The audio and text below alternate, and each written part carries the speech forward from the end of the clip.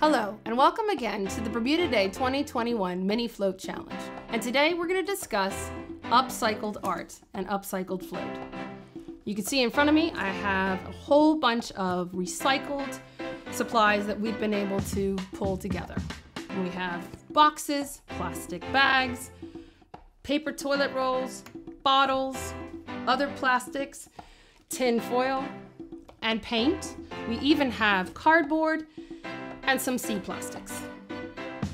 These are all very useful in their different ways to create different textures and heights.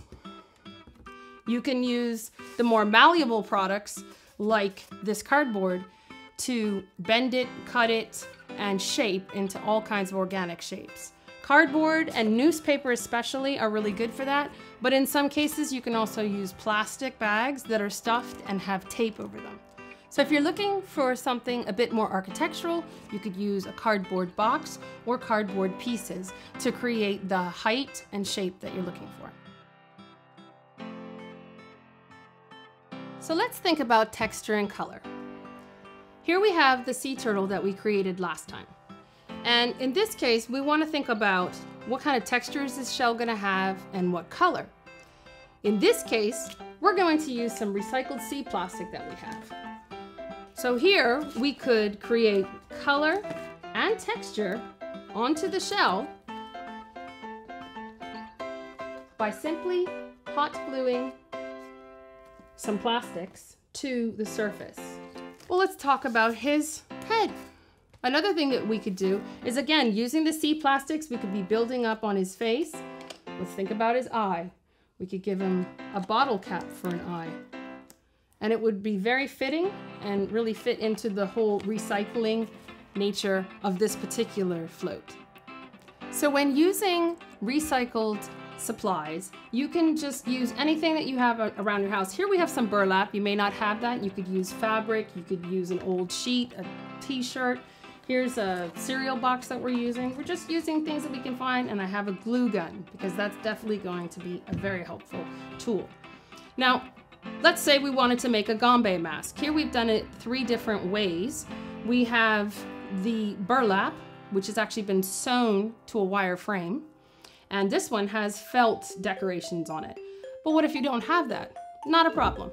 We also have a fabric here where it's just all been colored and we've just used a crayon. In this case, we've used cut paper on our gombe mask. And as you can see, this doesn't actually have to hold any weight. So in order to get it to stand up, all we've used on the back of this one is cardboard and popsicle sticks behind paper. And this is just an old piece of cardboard that's been used to give it some strength and some height. Here we have a much loved tool here at Kaleidoscope. It's the paper towel roll. And it is so diverse. There's many things that we can do or build with it. You can make crab claws, you can make something that has some height to it. If you cut into the bottom of it, you can give it little feet so it'll have some stability and it can stand. In this case, I've actually made a flower, and all I've done is I've cut it and then I've cut the petals, and we are going to eventually make this into a Bermudiana, and you can see that I've used tape, scissors, and just a simple toilet roll. Here we have a gorgeous little family of crabs, and they were all created just using cardboard, bottle caps. This one here, he's just using cardboard, and he's just using a sculpture method of just slotting pieces together. This particular one is made using a paper plate and some egg cartons. Here we have one that has been made out of a little bowl, some bottle caps, and the crab claws have been made out of paper towel rolls. This lovely one was created just using layers upon layer of cardboard. And they're slotted in and hot glued. So you can see from a range of the same material, you can create all different kinds of even just a crab. Here we have an upcycled coral reef. We've used various different supplies to create this, and they're very diverse. So let's just deconstruct some of these things. We have the sea fan, which has been made using just a branch and some old window screen. And then we spray painted that purple.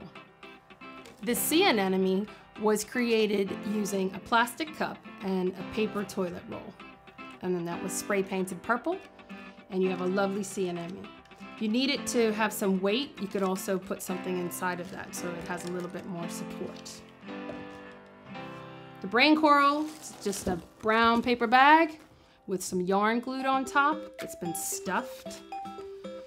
But let's talk about my friend the hermit crab. He was created just using a plastic cup, the lip of the plastic cup, a paper toilet roll, and tin foil. And you can use the tin foil over the lid edge, and it becomes a hermit crab leg. So there's various different things you can use.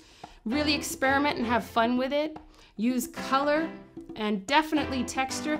You will find with tinfoil especially, or tape, that it is very malleable and you can move it in different ways as you need to pose things. So definitely keep that in mind when you're creating something for a scene. So have fun putting this together. Please use as many different recycled supplies as you can. Try to create texture, height, color, and just try to have fun with it and create magical scenes. If you have any questions, please put them in the comment below or directly message us. We want to take this opportunity to thank the Department of Culture for sponsoring this series.